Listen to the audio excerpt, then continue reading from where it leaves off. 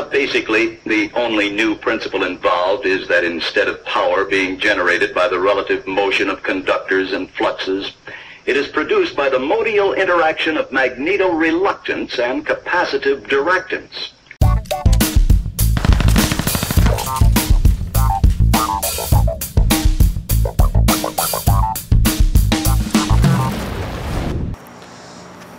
Alright, today we are going to compare velocities in some 22 long rifle ammunition. We're going to compare the CCI Stingers and the CCI Coppers. Let's see, the Coppers say the velocity at the muzzle is 1,850 feet per second, and the Stingers say the velocity at the muzzle is 1,640. So I'm going to go ahead and shoot 10 of these through the S&W pistol, the M&P 22, and then 10 through the Ruger 1022, and we'll kind of see how that goes. I know there will be a difference, but I'm just curious to see what that difference is as well. So I've got it ready to go ahead and shoot the pistol rounds. We'll start off with the CCI Coppers.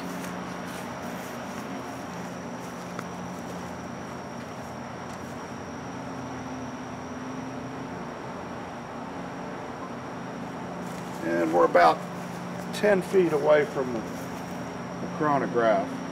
So here we go.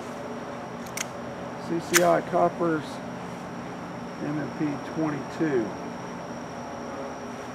Safety first. Press start.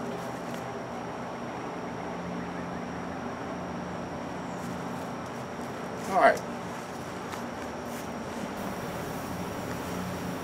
CCI Coppers M&P 22.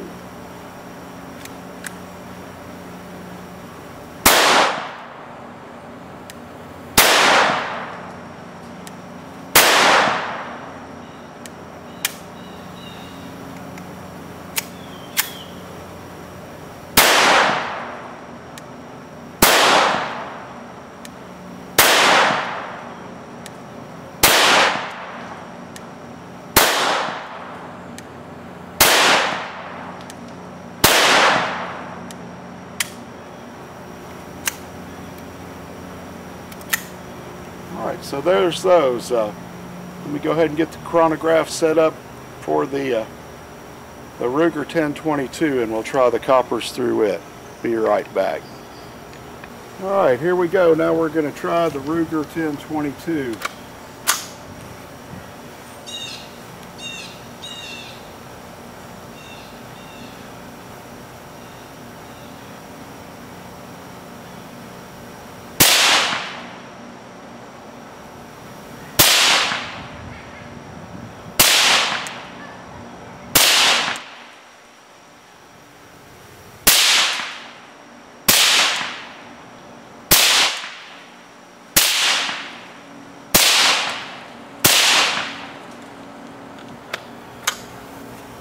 Here we go. Now I'm going to go ahead and switch out to the Stingers. Be right back. Alright, we got the chronograph set up for the Stingers. We'll go ahead and start with the M&P 22 again.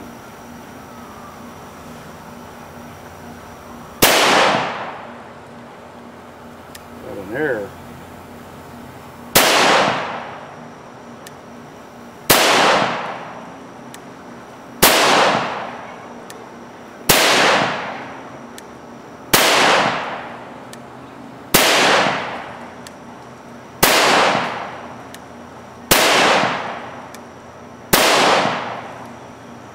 Alright, let's switch over to the 1022. Let me set the chronograph.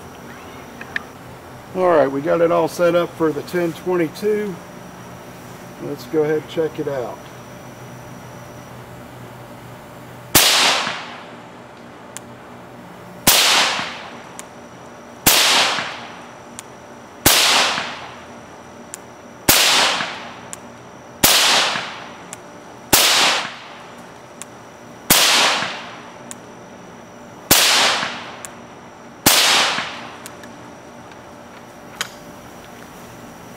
here we are. Got those done, so let's get back in the lab and check out the data.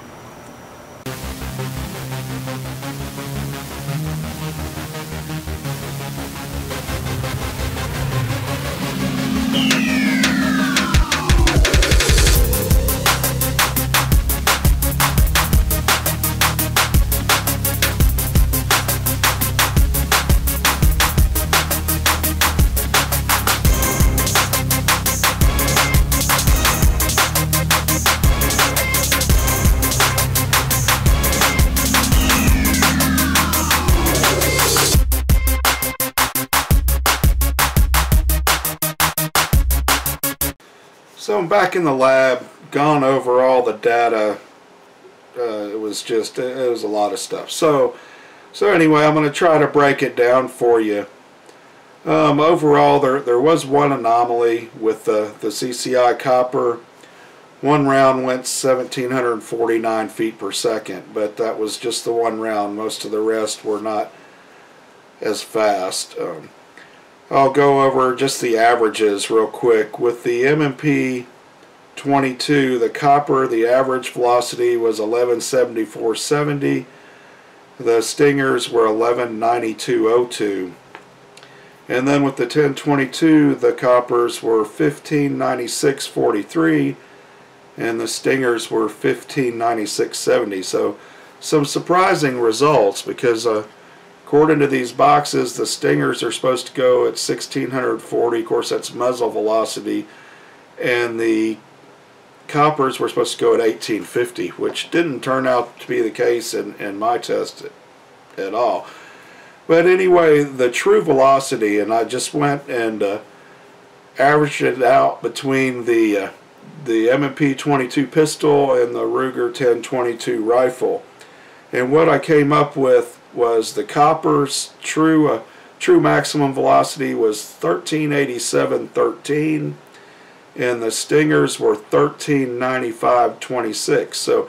So just a little bit of an edge for the Stingers, which is a surprising result. From what I've got, of course, it was just two guns, very limited test. I'd have to do it, with literally probably, hundreds of different guns to get a truly, accurate results out of this. But from what I can see in this initial testing, CCI's claim of the coppers, yeah, not so much. But there you are. Thanks for watching.